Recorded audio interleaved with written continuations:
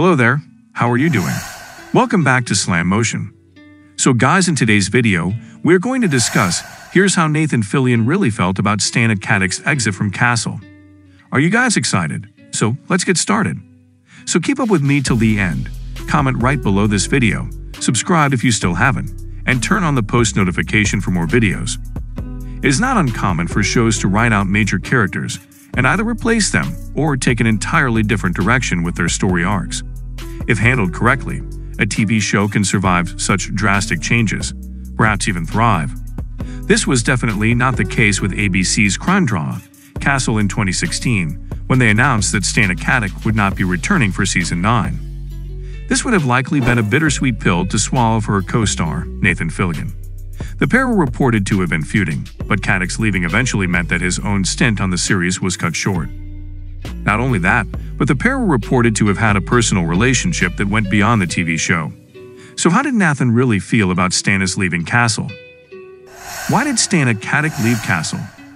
Castle was the brainchild of screenwriter Andrew Marlowe, who famously penned the 1997 smash hit political drama Air Force One starring Harrison Ford. Fillion played the titular character Rit Castle, a mystery novelist who partners with a homicide detective to solve crimes, starting with a copycat murder based on his book series. Katics portrayed Detective Beckett and earned plenty of accolades for the role. In April 2016, as the series was coming towards the end of what had been a rough Season 8 ratings-wise, it was announced that Katics would be leaving the show. Unfortunately, it seemed that Katics had not made the decision independently. The actress wasn't the only departure at that point. Also set to exit was fellow main cast member Tamala Jones. Jones had been playing a medical examiner by the name of Dr. Lainey Parrish, a close friend of Beckett and often a love interest for Javi Esposito, a member of Beckett's homicide team.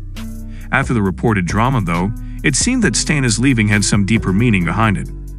There were rumors of tension between the two actors. On the surface level, the news of Katics' impending exit might have been construed as being very good for Fillion.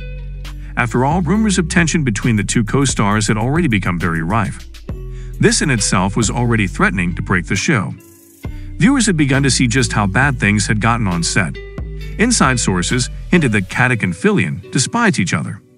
The friction between them was apparently very evident, with the actor often being so nasty towards his colleague that she would retreat to her dressing room to cry. It was even said that at some point, they sought couples therapy to try and work through their issues.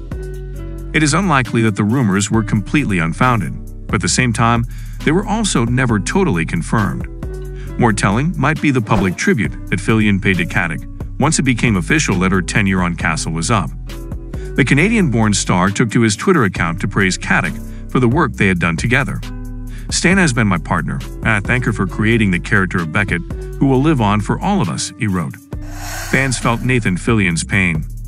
Fillion even went on to send his best wishes for any of her future endeavors, saying, "I wish her well, and have no doubt she will succeed in everything she pursues.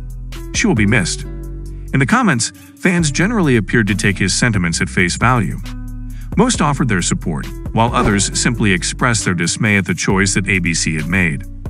A few weeks after the actress was shown the door, ABC announced that Castle had in fact reached the end of its own road. That was in May 2016. Years later, Katics still couldn't put a finger on the network's motivation to send her packing. "I'm actually still not clear on the thought process behind the way that it went down," she told Entertainment Weekly in 2018. "It hurt, and it was a harsh ending." At the end of the day, only Fillion knows the deep-down truth of his mindset towards all this drama. His public reaction does suggest, though, that he was genuinely sorry to see Katics go, even if the two never formally made up. So guys, this was all about today's video. Share as much as you can. That really motivates us to create more content for you guys. With this, we end our video. Hope you liked the video. Do hit the like button down there, comment down your views, and do share with more of your friends. See you. Take care.